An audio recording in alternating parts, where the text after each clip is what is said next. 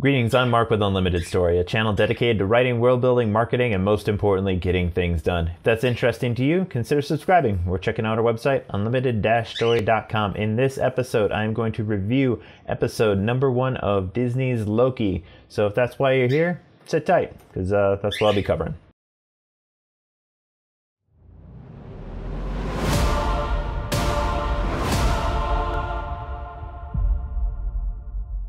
And welcome back. So here are my initial thoughts on episode number 1 of Loki. It was an exposition machine, exactly what I thought. A little bit low on action, but again, it is Loki, so it's not going to be an action-heavy show in comparison to like Falcon and the Winter Soldier.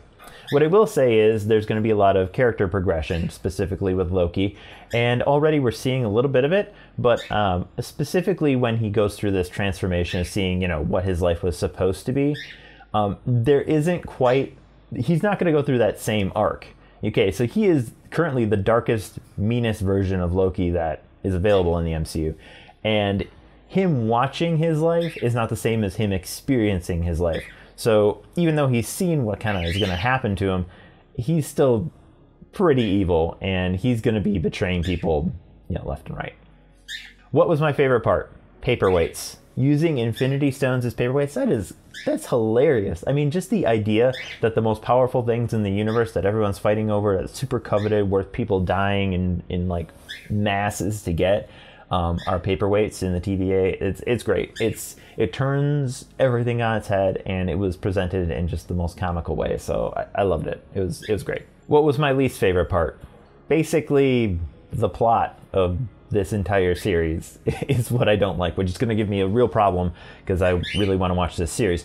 So my biggest issue is that I thought this was just going to be about time travel, and now I find out it actually has everything to do with the multiverse. So I'm really bent out of shape because I think this whole multiverse thing is not a good idea. It's going to be confusing to most viewers. It's confusing to me, and the more I look into it, the more holes I find in it. So least favorite?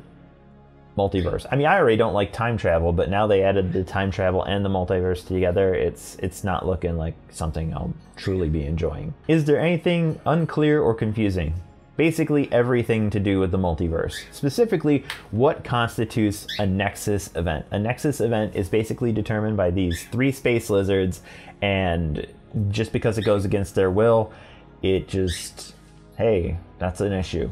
As pointed out by Loki, in his trial, he's like, hey, we got this huge problem. The Avengers did. I'll even fix it for you. No, they don't even care. The Avengers were supposed to. So basically, to me, the 3 space lizards are Disney Marvel.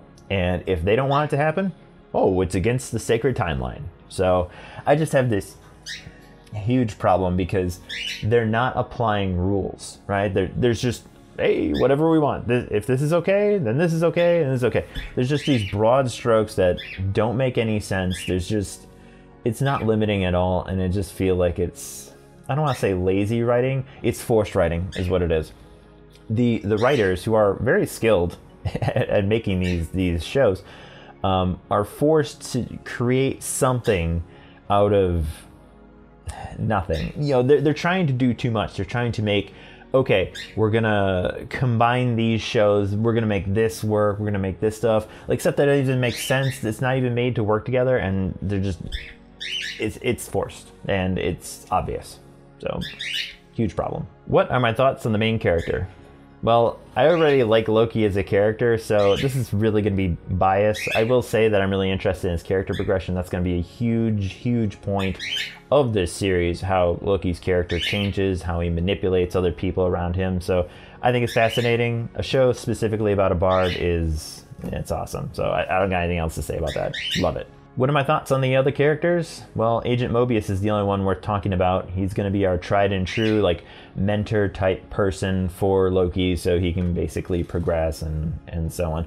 The other characters, for example, the Hunters, the Judge, all those, I just assume that they're just blind and doing exactly what the TVA tells them to do, and eventually will try to betray Loki, or Loki will betray them, they'll try to betray each other back, so I just assume those kinds of things.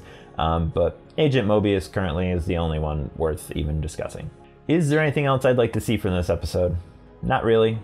I wasn't really overly impressed by the episode, to be perfectly honest. It gave me the foundation I needed. I would love a little bit more explanation and clear rules to the system that they're using, but I don't see that happening because I don't think that their rules actually exist, and it's all based on the, you know, whatever the 3 space lizards want to do. So I'm pretty much certain I got exactly what I was supposed to get, and that's it.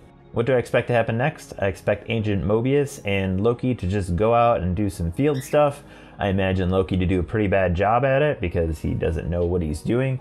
And then eventually, probably by the very, very end, Loki will run into his dark version that is the ultimate big bad guy. But nothing's really going to happen there. They'll either be forced to be separated or it'll just end on them facing off, like seeing each other. How much did I enjoy this episode? About a 7. It was average. I mean, I love Loki, so I had high expectations that were, you know, met in some way, shape, or form. But, you know, the Debbie Downer is definitely the multiverse, so it brought it down a couple notches right out of the gate. How excited am I for the next episode? 7. I mean, I figure I know what's going to happen overall, and nothing too exciting. I don't see anything truly major happening until further down the road. I feel like this is going to be kind of a slower build than what I'm used to. So, but maybe I'll be surprised. I mean, hey, we'll find out soon enough. Is there anything else I want to add? Yeah, Agent Mobius referred to Loki as a pussycat. Agent Mobius's job is to address the most dangerous variants. Like that's his job. Another version of Loki is the most dangerous one. Like, he is in charge of handling that. So he's trying to fight fire with fire. I'm just really amused that he's like, nope, no, you're nothing. But the ultimate problem I'm having right now is just another you. So it's just, I don't know. I just found it to be really interesting. And that's it for my review of episode number 1 of Loki. If you like this video, please consider subscribing or at least checking out another video that YouTube recommends. Peace.